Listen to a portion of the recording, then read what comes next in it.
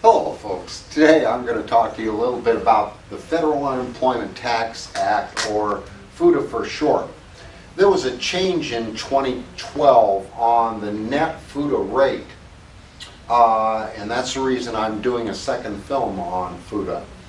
FUTA is an employer-paid tax, and since most employers get a 5.4% credit for paying state unemployment taxes, the net FUTA rate turns out to be 0.6%, which is the same as a multiplier of 0.006.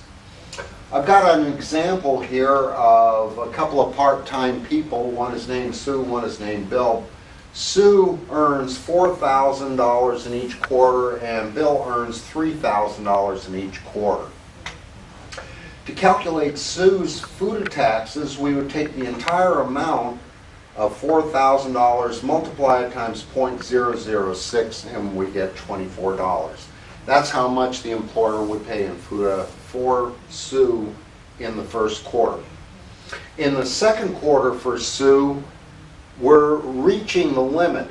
You can see her pay is $4,000 in each quarter, so $8,000 is above this $7,000 cap.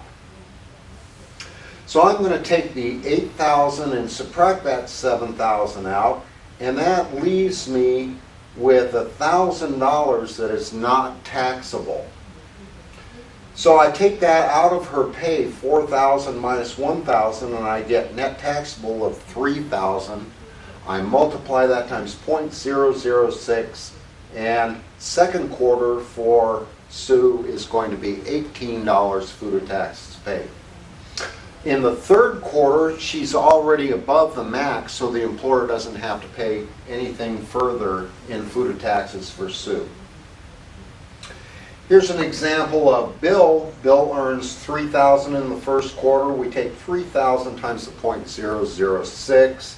We get $18 FUTA tax paid for Bill in the first quarter. In the second quarter, we get the same thing. You can notice the $3,000 plus the $3,000 would give you $6,000.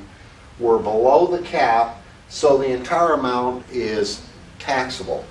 Multiply times 0.006, and we get $18 again.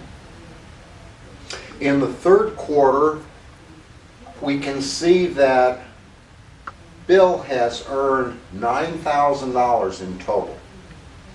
Well, now that is above that $7,000 cap.